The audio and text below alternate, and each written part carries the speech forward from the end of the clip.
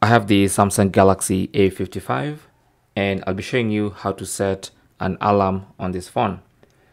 So what you want to do is simply find the clock app. It normally comes pre-installed on the phone. So launch it. Now if it's the first time, you'll have to allow the clock app to send you notifications so that you can get the alarm sounding when the alarm goes off. Anyway, once you launch it, you have different options here. At the bottom, you have wall clock, stopwatch, timer, and then you have alarm in the bottom left corner. So this is a pre-made alarm which you can enable or disable. But to create your own alarm from scratch, just tap on the plus symbol.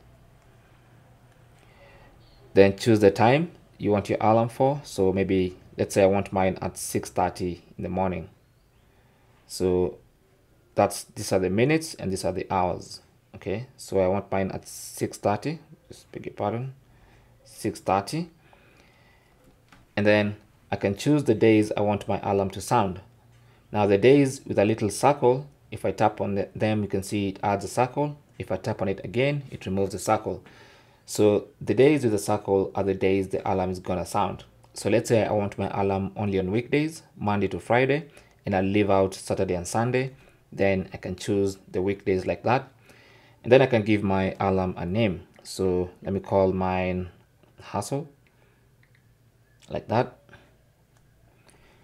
And then choose the alarm sound you want. If you tap on that, you can actually choose from the different alarm ringtones that come pre-installed on the phone. You can even adjust the volume of your alarm. And then you can also choose whether you want your alarm to read the time and alarm name aloud. If you want that, you can enable that, and it's going to be read in English or your default language. Then you can choose whether you want the alarm to gradually increase volume, so that this might prevent the alarm from scaring you in the morning when it's too loud. It's going to gradually increase the volume. So if you want that, you can also enable that. Now let's go back. Now still under alarm sound, you can choose a song on Spotify to be your alarm sound. So instead of making one of these pre-installed sounds, it's just going to play your favorite song as the alarm in the morning. You can pick a song from Spotify if you've already set up Spotify on your phone. And then you can also have a Bixby alarm, which will read out the current time and weather forecast. The time and weather forecast over music as the alarm rings. So if you want that and you've set up Bixby, you can choose that as well. So let's go back. Here, next, you can choose whether you want vibration in your alarm or not. So do you want your phone to vibrate as the alarm goes off? You can enable and disable that at will. And then you can choose the snooze time. So anytime you hit the snooze button, how long do you want to elapse before the alarm sounds again? So do you want 5-minute intervals, 10 minutes, 15 minutes, 30-minute intervals? And you can even choose your custom interval. And then you can choose the maximum number of times that the alarm repeats when you snooze. Okay, so either 3 times, 5 times, or you can set forever so that your alarm will snooze indefinitely. So that's all up to you, but also you can turn off the snooze option.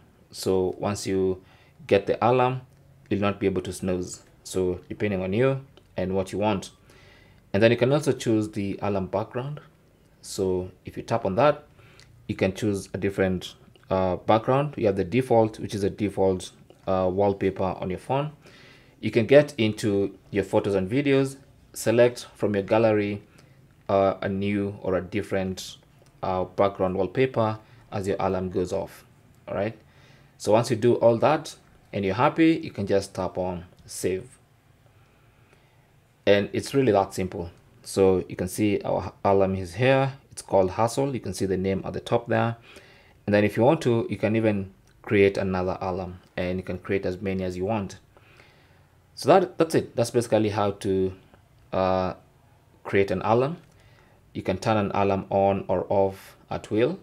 So when you don't want this alarm to sound, instead of deleting the alarm, you can just turn it off from here. And if you want it, you can turn it on from here. Anyway, thanks for watching and good luck.